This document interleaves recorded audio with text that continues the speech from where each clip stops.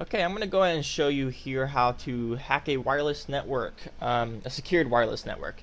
There's a few different types of encryption methods. I'm going to go ahead and show you how to hack a wireless network with the WEP encryption. And this can be applied to either Windows operating systems or Linux. We're going to actually use both in this, so either one you can apply to whichever operating system you're using. But first off, what we want to do is we're going to download a free program which is called Vmware Player. And what we're ultimately going to do is actually create a virtual Linux operating system. So go to Vmware Player. I'll provide the URL in the description of this video, but the URL is going to be here. It's a free product, and you can download it here. And once you've downloaded, go ahead and install it and so forth. Make sure it's operating. And from there, once you have that done, you want to go and download a Linux distro called Backtrack. It's Backtrack 3. And we're going to get the VMware image. So if you go to this location right here, I'll go and provide this in the description as well. You can download Backtrack Linux right here, the VMware image, which we'll want. Just click here to download. It'll download to your desktop and so forth. Just extract it at that point, and we can proceed from there. Once you have both those components downloaded and VMware installed, you want to go ahead and open up your VMware. I have a VMware workstation. It's pretty much the same thing. It's just this one costs money, but we're going to open up the VMware Player, and I already have my Linux distros already loaded and configured, so I have my Backtrack here. But for you, you're going to go ahead and either go to Home or File, New, Virtual Machine, and just go ahead and go with the typical installation, hit Next, and install a disk image ISO. That'll be the Backtrack ISO that you extracted from the RAR file earlier you downloaded. So you can just browse and locate the download. I already have mine there. It should look like a Backtrack 3 ISO. And go and select it, then hit Next, and select Linux as guest operating system, and scroll down from version and select the other Linux 2.6 kernel, and proceed by hitting Next, and name this whatever you want. I named mine Backtrack 3, but I'm going to name it something different so it doesn't overwrite my previous one. And just hit Next after that. Leave these settings alone, hit Next, and finish. You should be good. It should populate in here for you. It'll probably look like a page similar to this, and from here we can proceed in configuring the device. Now, to configure the device, you first want to make sure we have a wireless adapter on our system. We're able to view wireless networks normally. And in this case, I'm going to go ahead and show you mine here. Manage network connections. I have my wireless network connection here. I'm not currently connected to the network. I'm going to go ahead and leave myself unconnected. However, I am connected through a hard line through an Ethernet cable on a different connection, but that's fine. But the main thing we want to make sure is we have a wireless adapter enabled, but not connected to a network already. So once we've done that, we can go ahead and close out of that. Go back to our VMware here, and we want to edit virtual machine settings. And once you've done that, go to network type, and it should default to bridged, I believe. You want to go and make sure this is on NAT. You want to select that, and then also go to USB controller and unselect the automatically connect new USB devices.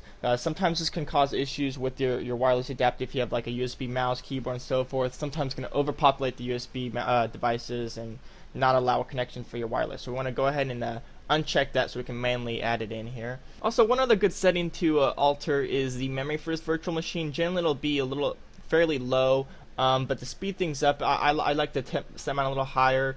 So just make sure you don't go to the maximum, but just go a little bit below the maximum. Also, if you have a dual or quad core processor, you can select this and select the number of processors you want to use. I made sure mine was on 2, and from there you should be good to go. Just click OK, and we can proceed from there. Now that we have this virtual desktop or virtual machine configured properly, we can go ahead and power it on. And basically, this will create a virtual environment for a different operating system, the Linux operating system in this case.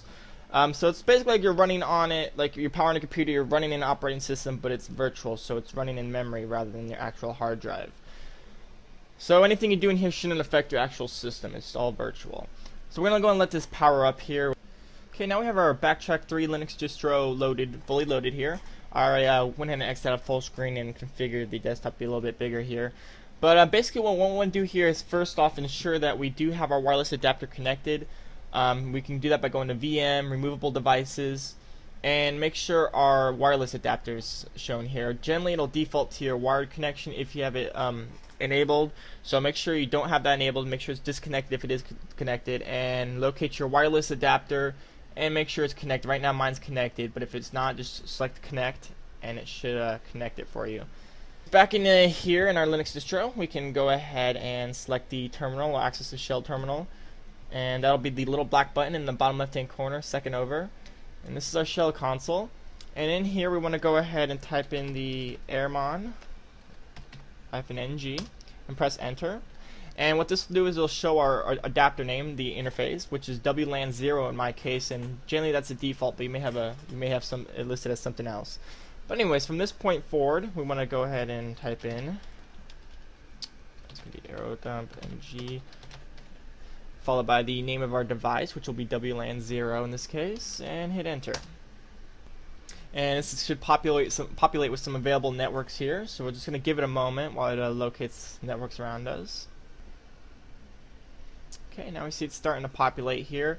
It's best I find it best to give it about 30 you'll see the elapsed time frame right here, but give it about 30 seconds to populate everything, get the beacons and so forth just right. So let this run for a bit. And while this is running, I'll go ahead and explain what everything is here. bssid, that will be the MAC address of the access point, basically their router. PWR is basically the signal strength. Beacons is beacon frames received. More beacons the better the signal quality, so we want one with a higher beacon number preferably. And let's see, data would be the number of data frames received. Channel here, this is the channel the access point is operating on. This here is basically the speed of the access point. ENC would be the encryption method. We're looking for WEP encryption. Over here, this is going to be the name of the network. My network's up at top, the Elite's network, and that's WPA2. But we're locating WEP encryptions. So right now, our best option is looking like it's going to be the R house network, the RHO. So I guess that's our house. And right now, we see it has pretty good signal strength. It's 48. Anything above 20, 15, 20 should be. You should have pretty good luck with. A lot of beacons too. So we're going to go ahead and stop this. You can press Control-C to stop that, and you'll be back to a terminal command you can enter in. And so basically we're going to single out this network right here. So the R house network, and you notice it is WP encryption and it has good signal strength and so forth, so we should have some pretty good success with this. Now we want to go ahead and enter in a command that will basically capture packets from the specified device. And it's going to write IVs, which would be initialization vectors, to the document we specify. So we go in and type in airodump, which is AIRODUMP, -ng space -w, which is the right command, and we're going to name the document passcode in this instance, space --bssid space, and then the access point address we want to capture packets from, which will be the R house. So we're going to go ahead and highlight this and copy it and input it there and paste. And then we also want to go to space -c to specify the channel, and the channel is going to be 6, so we can see that CH, and it's going to be 6 right here. So go ahead and input 6 right there, and then specify the adapter you're working on, which is WLAN 0. So you have all the information typed in, just hit enter, and you'll see here that it's starting to receive data. And it also gives us the elapsed time frame and so forth. Basically, our main concern is this number right here, the data number. This is the amount of IVs it's received, and we want to get probably about 20,000 IVs before we proceed. You could probably start at about 10,000, but any number between 10,000 and 70,000 is generally a good number. But we're going to want to let this run until it gets to 20,000. If this is some networks, it can go fairly fast. You can go a lot faster than this. Some networks can go really slow. If it's going really slow because there's not many network activity at the moment, you can do what's called active attack through injection. But I'm not going to go over that because not everything's supported by that, and it could probably just cause some more problems. I want to keep this as simple as possible. So if it's going slow for you, you're just going to have to wait it out. But generally, this takes about 20 minutes depending on the network. So we're going to go and let this run until it gets to about 20,000. And then we'll proceed from there.